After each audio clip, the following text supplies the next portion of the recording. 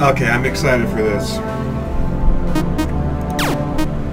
So, I've read this like 100 times. There was a civilization. They were awesome. You know, they had stuff. There's doors. There's rumors that there were keys in the door and that broke it, and the key was could only be used by the High Lord. And they had a scepter, and when he was there, they prospered. But then, like, something happened, so they died, and light went away. And so this guy is searching to see what happened. Evil, good, all that beautiful stuff. I'm not too.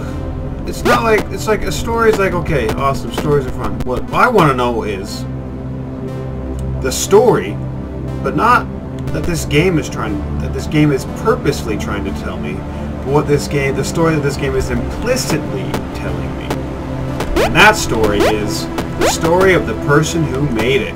Oh! See, there's a story behind every game. There's a story behind every thing, right?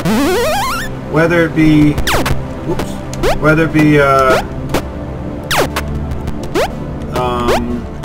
man, it's hard to like play and talk. You have a thought. You're like, hey, I want to do something that represents this thought. You somehow try to use it. You get a medium to express this. And so, to me, games like this, independently developed games, are an expression of the person who designed them. And the smaller the game is, the more accurate of an expression it is of the person who designed it. The bigger you get, the less accurate it is, because you have to please, or it's made for a much wider audience, or the person who designed it doesn't have as much say into how it's made. And so I like these level games because it's made by one person. In this case, Daniel Linssen. He probably made it like he had a thought one day. He wakes up, he's like, you know what? Like he already likes games. Like, you can just say that. You can assume that, right?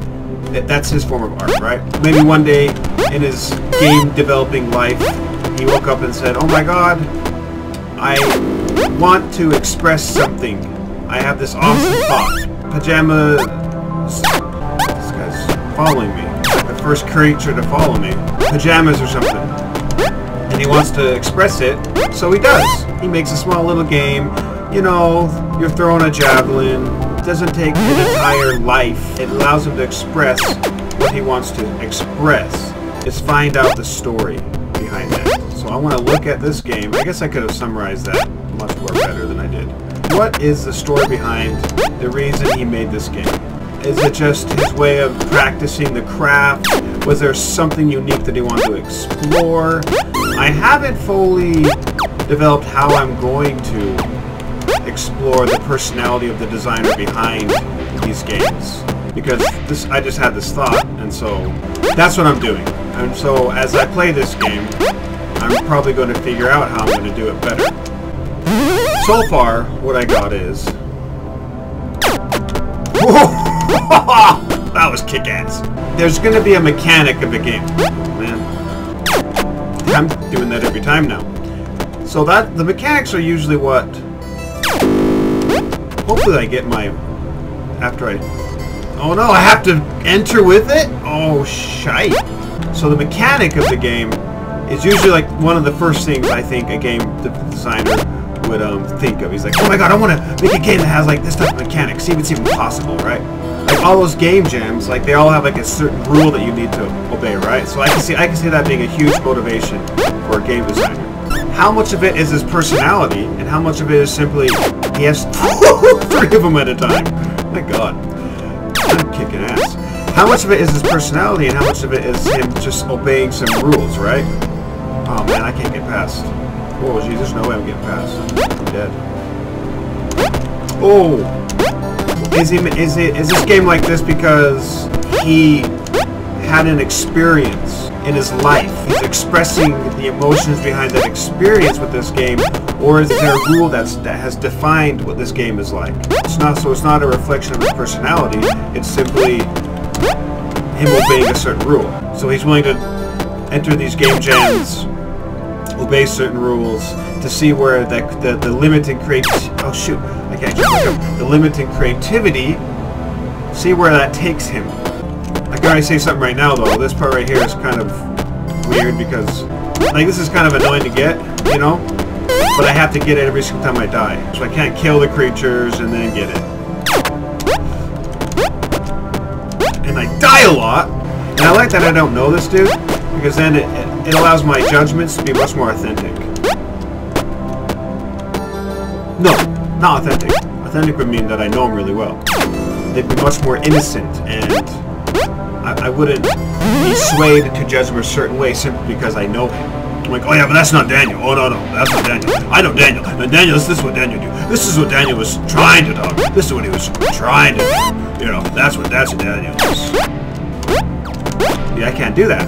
All I can do is judge it based on the games he makes. I know that a lot of people develop game jams and stuff, and so that I had to really consider that. I never considered that when I was thinking about doing this.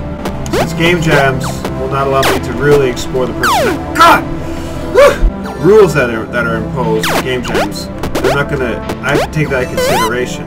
So, in order to keep this more organized, I just have to find out if the game that I'm playing was made in part for a game jam, and then I have to decide the rule that that game jam had.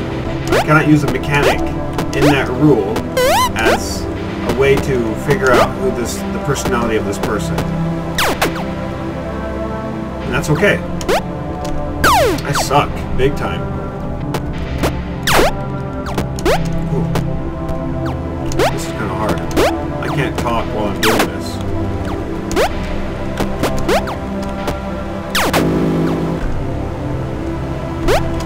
Got him.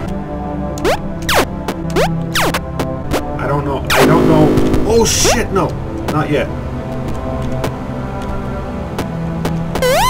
What aspects of this game have I seen now that could be possible signifiers or personality identifiers? that was oh, I'm fucked up. That guy's gonna kill me.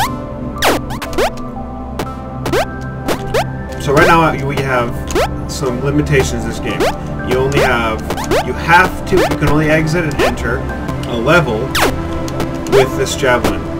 So, and you only use this one javelin to kill everything in the entire level. What does that say about his personality? Finally, I spot the sector in the deep reaches of a cave. As I approach, I hear a bloodthirsty screech from above. It's a monster, David!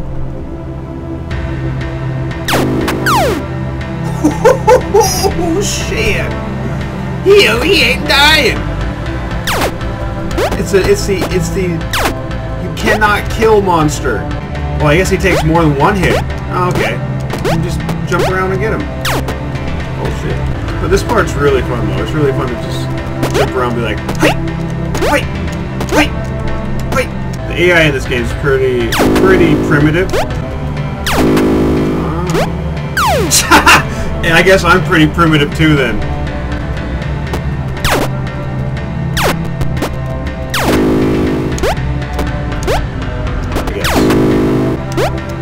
Jeez, I suck. Wait. Wait.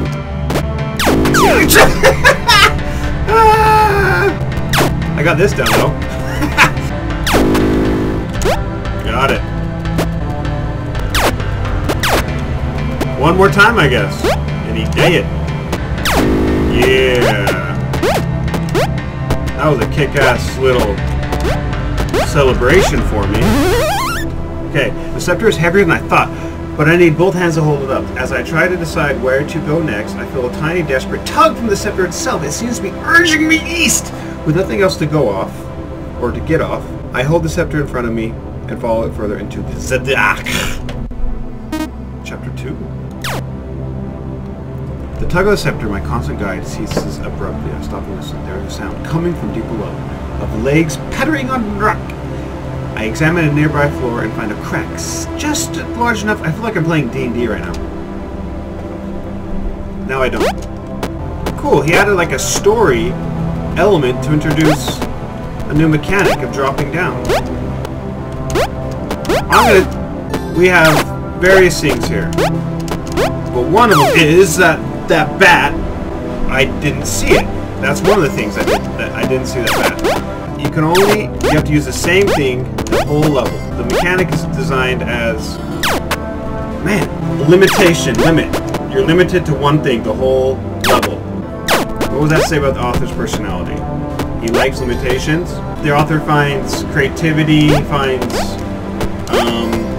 joy in limiting oneself. He finds beauty and simplicity, maybe. Okay? Introducing a new mechanic by adding to the story.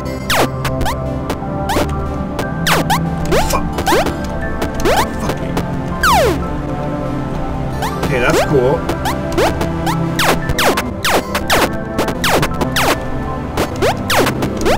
Another thing, though, is this game has that element of being like actiony, where you're just like crazy good, so you can like hit things from afar and not do that. So if it doesn't.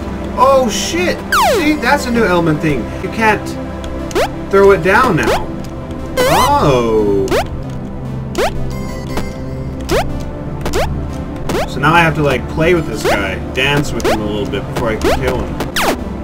Shoot. This is not easy. Mother mercy, this is freaking ridiculously hard.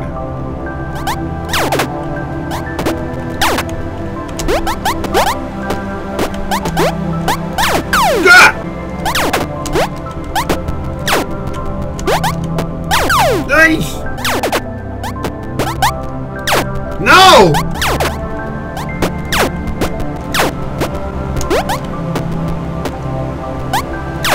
There we go.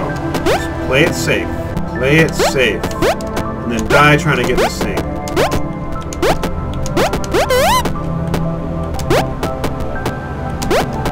You can just walk right over it. I get that. I got that quick. No! God! This is... Whee! I love the way the difficulty just kind of happened now. Yeah, you see that? No! Do it again. Doesn't matter.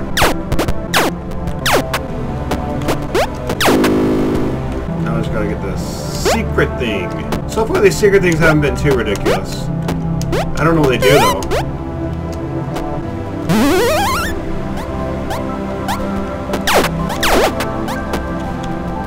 Got it! Dead! Dead! Dead! Almost dead! Jeez! Now he's just like, oh, by the way, I'm gonna freaking make this crazy difficult. God! Should have saw that coming.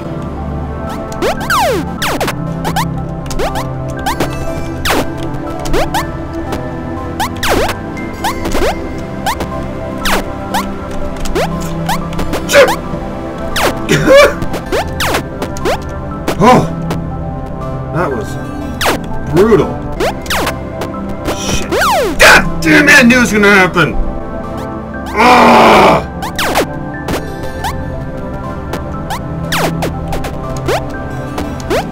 Oh, jeez, I cleared everything! That was so cool. Oh shit, I'm dead. Okay, got him. That was awesome. If only I could do that every time. And I gotta do this.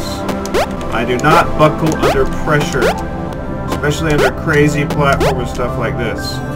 Man, if every one of those falls was positioned right under a pit, that would be evil. Yeah. See, this is when it feels cool, when you feel like you're a badass. When you're really not. You just think you are. And now you throw it into a corner that you clearly cannot get. Oh, jeez. I gotta touch the head of that. Come on. Just jump. Perfect height. Jump the perfect height.